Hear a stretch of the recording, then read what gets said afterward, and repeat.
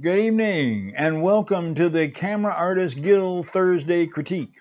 I am your host, George DeLoache. I'm a portrait artist and photographer's coach coming to you from Los Angeles, California. Now, if you're watching this on the Facebook Live broadcast, go ahead and comment and leave your comments. I look at every comment and I will return any questions that you have in the comments section. If you want your image to be critiqued, I pick 5 images every week.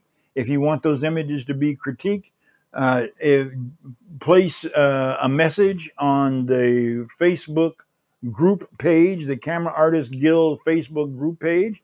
Attach your photograph to it, and then I will pick 5 images out. If you're joining us on YouTube, go ahead and hit that like button down there and or share, and well, do whatever the YouTubey stuff is that you gotta do in order to get it out. I'd also like to welcome all of the new members to our organization. Our organization is growing, and we have well over 2,000 members right now. We added 15 new members from around the world, and definitely like to welcome all of you to the organization. We have members from Nigeria, from Ghana, from India, and from America, all join this week. And one of the things you do when you join Camera Artist Guild, if you want to know how to join Camera Artist Guild, just simply look up Camera Artist Guild group on Facebook Live and request to join the group. Answer a couple questions. I'll let you into the group as long as you're not a spammer. And then come join us and be part of it and learn more about photography and find a place where you can be at home with other people who speak photography. Photography is a universal language. You may be from anywhere in the world, but we all speak photography. And so this is a place where photography is spoken. So anyway, getting back to the new members. We got new members in, and one of the questions that they ask pretty regularly is, George, how do we get more clients? That's one thing that they're concerned about. Now, I suggest to you that that's not the question to really be asking.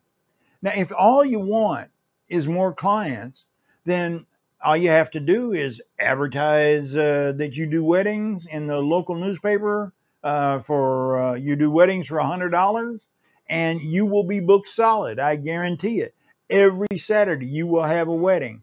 And at the end of the year, if you don't spend anything on anything, you'll have $5,200, which is barely enough to cover equipment. So I suggest to you that wanting more clients is not what you really want. What you really want is to add more revenue. You want to build a business that returns to you a good lifestyle. And that's the challenge.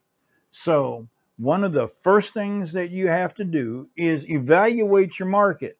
Now, we've talked about this a lot, and I'm not going to go into great depth tonight because we have images to review, but pay close attention to the Camera Artist Guild group. I'll be writing some information to you guys more on business. But the first thing that you have to do is look at your photography as a product. Now, if all you are doing is trying to make a little money in order to offset your photographic equipment, then maybe $100 isn't bad for a wedding, and you get to play photography for a weekend and cover your camera equipment.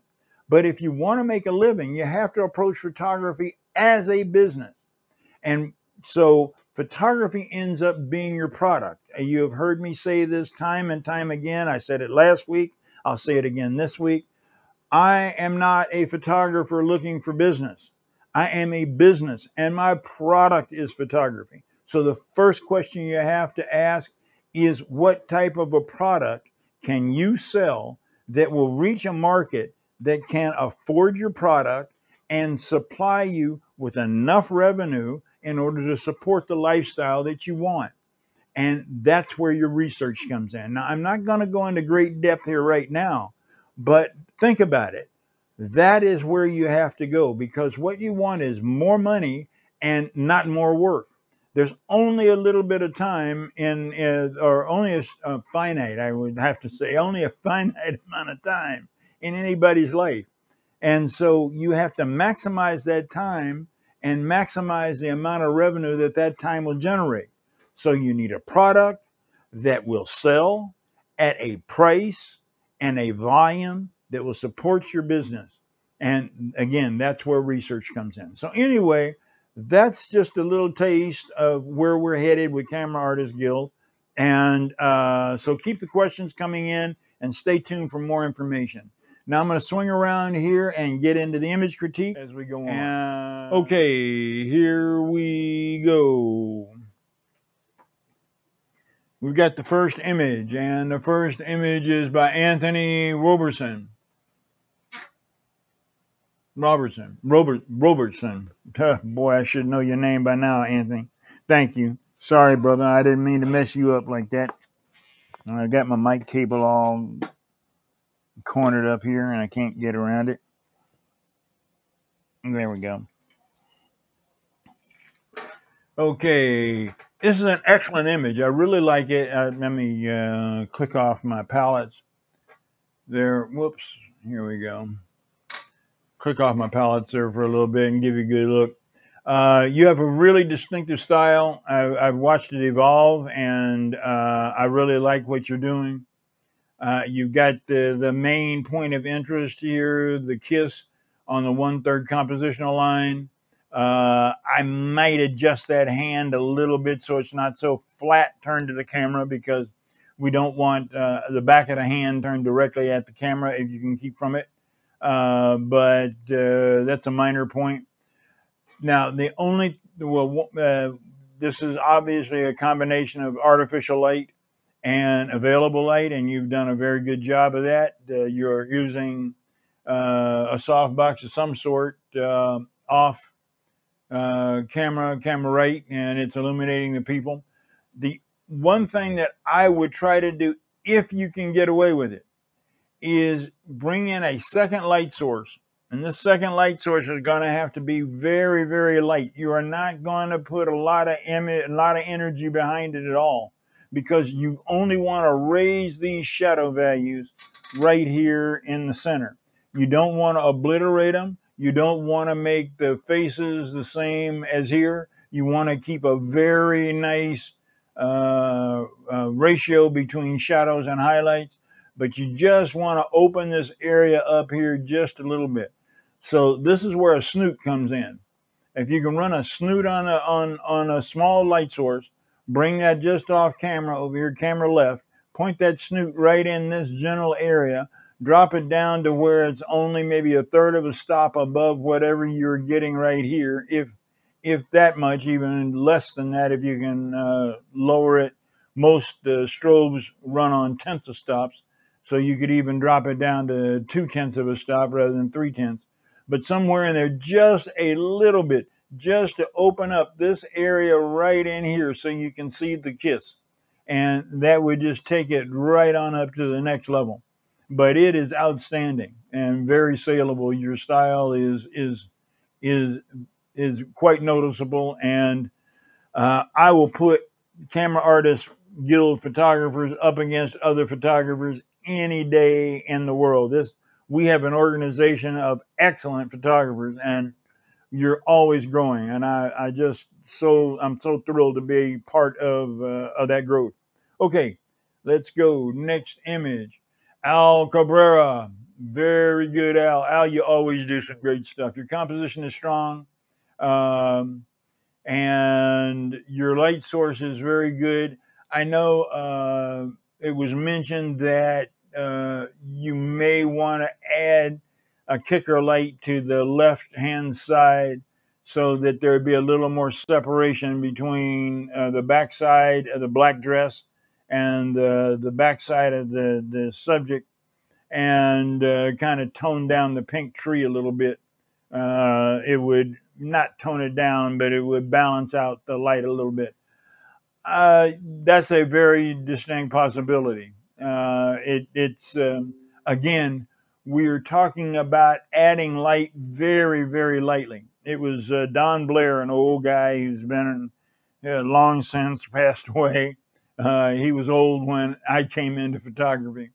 But he used to refer to accent lights, kickers, and hair lights, and other accent lights other than the key light as being like spices, like garlic.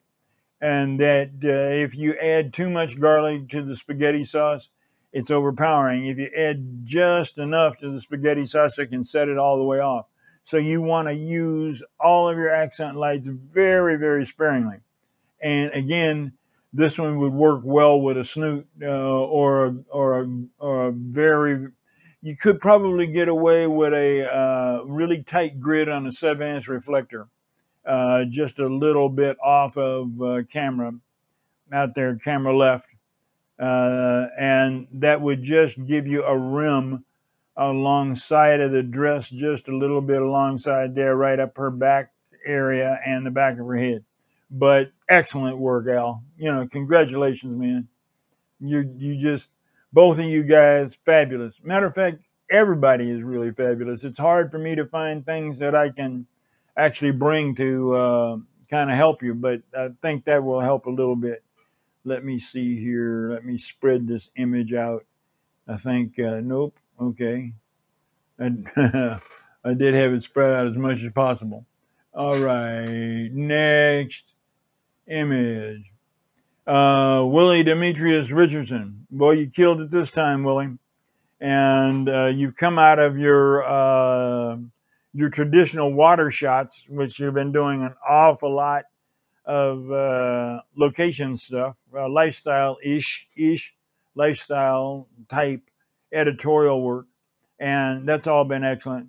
But this is really good. I like your creativity. I like your thought. You dropped her in again on the 1/3 compositional line. You may refine her leg pose just a little. Bring the toe a little closer to the other leg over here. That might help it just a little bit, and extend her finger, her index finger, just a little bit, so that it has a little balance to it. I am picking at nits, man. I am nitpicking. This is really excellent. You have you got perfect Rembrandt lighting. Your color tones are right where they should be. Skin tones, that is, are right where they should be. Your exposure is right where it should be. You're using white, but you dropped it low enough that there's plenty of separation between the light ribbon and the white background and the white cube. So again, all in all, stellar. Another great image. Okay, let's knock that one out. Tony Shaw. All right, you got this guy right on the 1/3 compositional line. So he is strong there. You got good leading lines in there. I think I'd tone down this pillar a little bit, with light coming in on it. And, I wonder, just wondering, if you went to a grid and caused this area over here and this area over here, camera left and camera right, you just knock the light off of it and focus the light more on just the subject, and then you can keep the blue gel that you got back here. I think that would add more impact to it. Still, it's a nice photograph. The guy's well posed, well composed. But as was pointed out in Al's stuff, there's a lot of different things that draw your attention, and you want to focus your attention right on this guy here.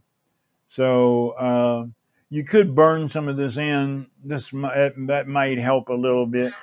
I don't know whether it would or not, and I'm not going to go through the burning in process. You can do that on your own. Sometimes it doesn't work too swell, but just something to think about. You know what you're doing. Okay, Nicole Elon Momore. And it was really nice speaking with you. Nicole and I had a conversation over the phone. about an image. And matter of fact, if you get stuck or you got stuff you want to know, is things that are on your mind, message me. You can message me. You can DM me through Facebook anytime. I'll even jump on the phone with you, and we can talk about stuff. I want to help you guys in order that you might improve the quality of your work, and that we can grow together as a club and as a group.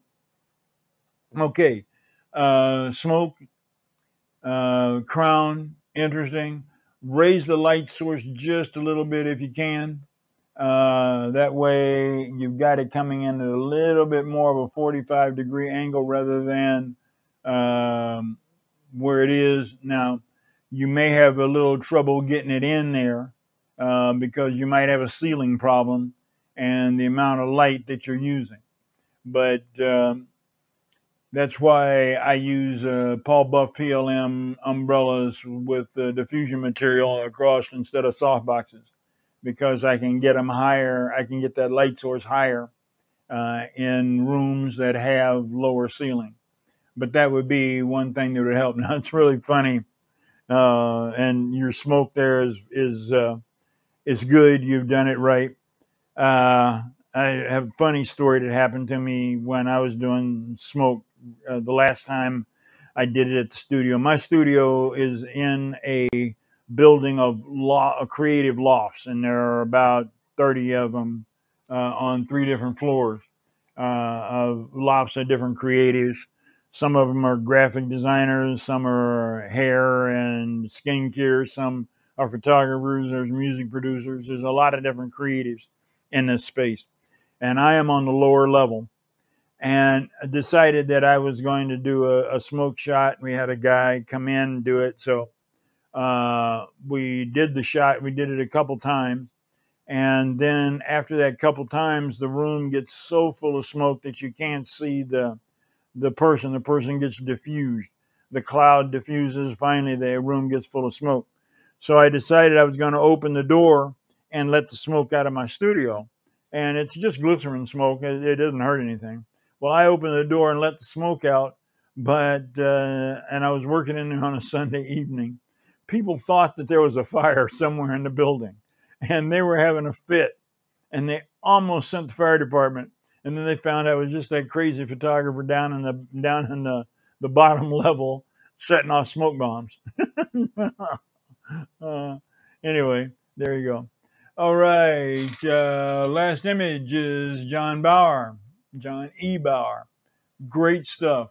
I love this. The whole look is super. I wonder. I just wonder. Now, this is, again, I'm going to be picking at nits. I love the color. You picked up the color of the flowers along with the color of the outfit. You've got the orange up here matching closely the yellow and the flower. There's really, really good stuff working there together. The only thing is, I wonder if you could have gotten a parasol that was matching. Now, either there wouldn't have to be pink. You could have one yellow and you could have one pink, but with the same size and the same star pattern, if that's at all possible. Because, see, you've got symmetry there.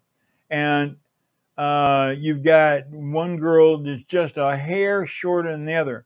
So they make what they call apple boxes, a thing to stand on. And they make them in different thicknesses. There's pancakes, which are only about an inch or so tall. And then there's quarter and half and full apples.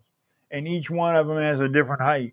And you could put a pancake or a half apple, a quarter apple underneath the model on the left, on the right, camera right. And that would raise her head just up to where she's even with it. So if you can get matching parasols, raise her head just a little bit, drop the composition down so that you don't have as much open sky. The open sky really doesn't add anything to the photograph. So it'd be better if you were to crop it off. Let me see here if, yeah, there we go. I just got a 4x5 crop in it, and I just threw that 4x5 crop. Yeah, that I would still keep the same width if I could. I wouldn't narrow it down like I am right now, but something along in that line would just really make it pop. And so because you've got all of this upper area here that's really doing nothing, it has no information in it, it's just there. Now, if you were shooting this for a magazine cover and they're going to put the masthead up here or load in bullet points or something like that, then you're exactly right where it should be. Those are a couple of things. I hope they help. And whoops, we get rid of the crop there. And that pretty much does it for this week. Let me swing back around here. And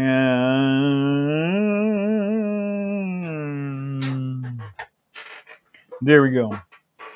Okay, good enough. There are a couple of outside. Outside with a smoke bomb. Didn't want a chance burning my house down.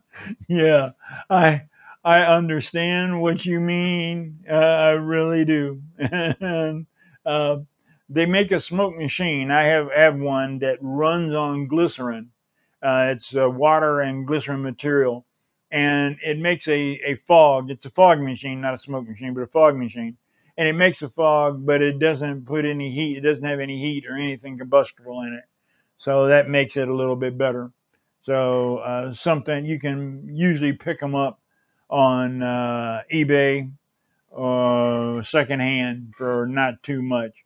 And you can get the fog juice at most of your either film or photography stores. Okay, everybody, that pretty much covers it for this week. Just bouncing some ideas off you as far as business is concerned. Keep those ideas going and there's questions coming in. If you got any specific questions that you want answered, I'll try to address that. Be sure that you let everybody know about the broadcast. Continue to put out the group and invite people so that we can continue to grow. If you are watching this on YouTube, what do they say? Smash the button, press the like button a little bit, leave a comment. That helps with the algorithm. And I am just beginning to build a YouTube channel. So help me out. I appreciate it. And that pretty much covers it for this week. So I appreciate you guys and just keep hanging in there. Keep making great images. And we are going to end the broadcast if I can find the way out. And I think that's the way out.